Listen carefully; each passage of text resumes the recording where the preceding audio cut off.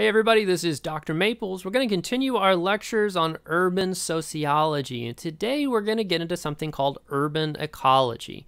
Now I want to go back in time just for a moment. Remember in my last lecture I talked about how urban sociology as a field popped up in two different time periods in the United States. It was back in Chicago in the 1920s through approximately the 50s, and then in urban sociology we found it popped up again in the 1980s at New York University and at University of California, Santa Barbara.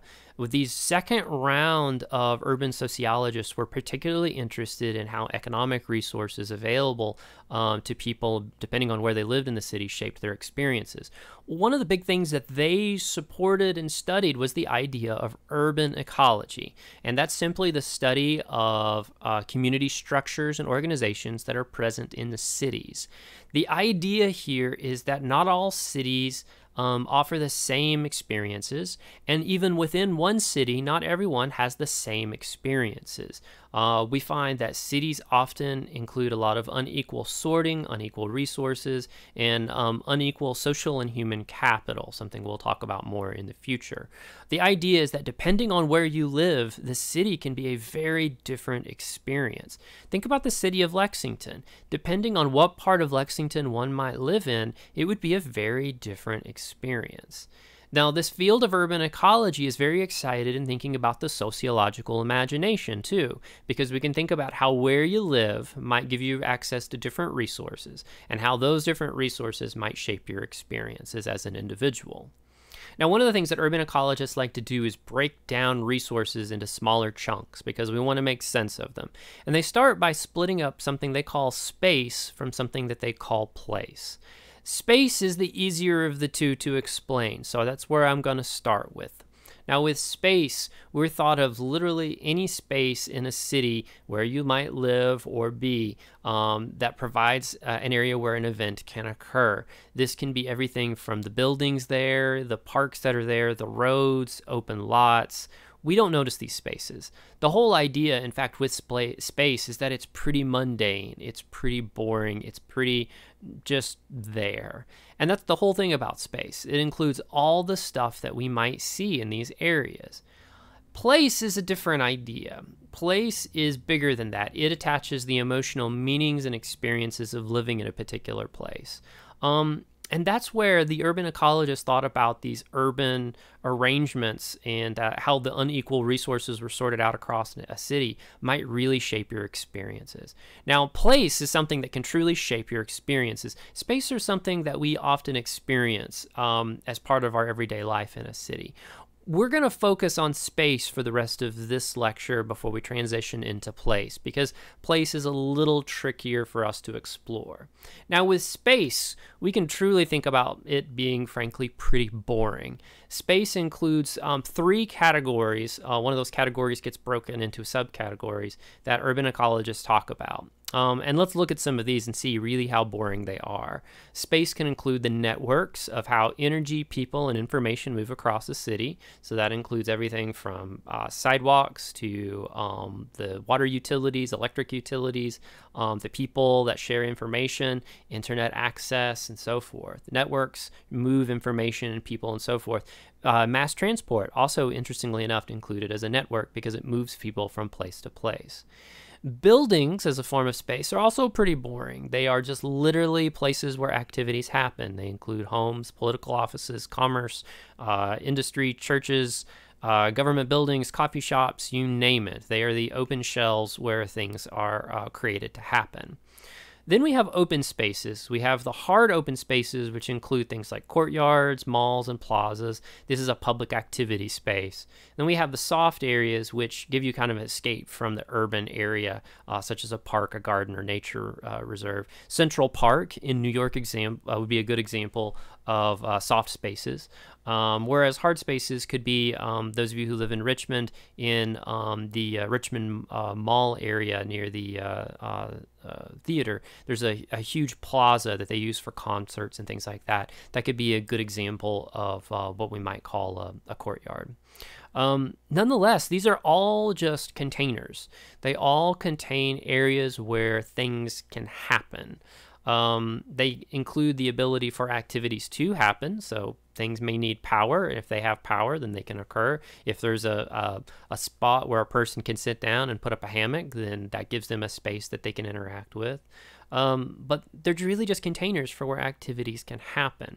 Now, having or not having these can shape your experiences. Let's think about the absence of having a library in your town. That could be a very small impact, or it could be a very big thing, because libraries are a source of public information. They're a source of public internet for people who may not have internet access at home or not have access to a computer. They're also an access point for information. The boards at the very front of libraries have all sorts of public events that are happening, ranging from food support to presentations happening and more. So not having a library building could be a big problem. Likewise, too, if you live in an area that has limited affordable housing, that could definitely be a really big issue. Not having church spaces, that could actually shape how people might want to live in certain areas versus others. Not having sidewalks can be a strange impact on things too, because if you don't have sidewalks, this shapes actually how you might walk about your city, or if you might have to use something like mass transportation to get from one place to another. And what if you don't have mass transportation access? That's a really big thing for a lot of urban areas. We often have this mistaken belief that mass transit takes us everywhere equally through a city, and that's not at all the case. In fact, we see certain parts of urban areas, people may have to take a taxi to get to the bus stand, or they may have to take a bus to get to a transit station, to get to a subway and go from there. It's not just, you can get on mass transport and go anywhere in the city. No, that's not at all the case. In fact, I can think of places like New York City where even when you get off the subway, you may be walking for 5 or 6 or even 10 blocks to get to where you want to go, just because, they drop the station off, drops you off at one central hub. Then you're expected to perhaps get on a bus or a taxi or walk it to get where you want to go.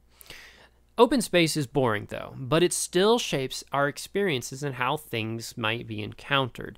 Place gets a little fancier.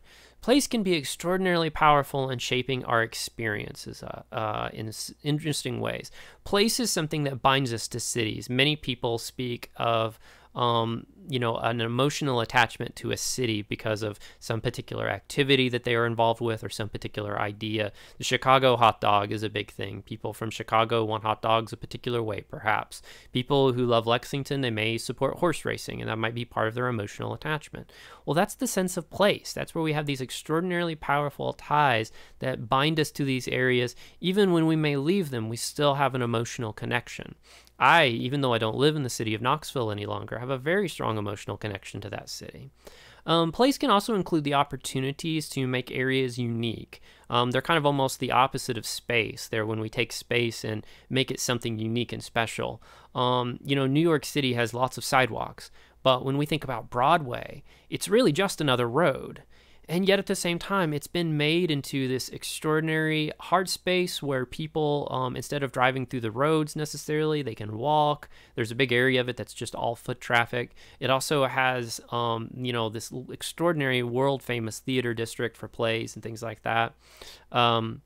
It's extraordinary. There's just no other word. It's something special. And that's place. That's what makes it so important. Likewise, you can think about how these unique resources shape our experiences. Imagine being in a scenario that you had access to the Smithsonian's anytime that you wanted them. Imagine living in parts of Virginia or even in District of Columbia where you could take a bus to the Smithsonian's and you could experience the Smithsonian's. What might be the educational value of being in a school that's in that area? Think about if you're in a school in some of the counties here around Eastern Kentucky University. They don't have anything that's even remotely comparable. Museums that might exist in small towns are one-room local museums that, while very valuable, they don't pale in comparison to something like the Smithsonian. You can't even put them on the same table for conversation. So you can imagine how place can be a very special thing in supporting us, as can space. But that said, place is also something that can shape your life in very unpredictable ways.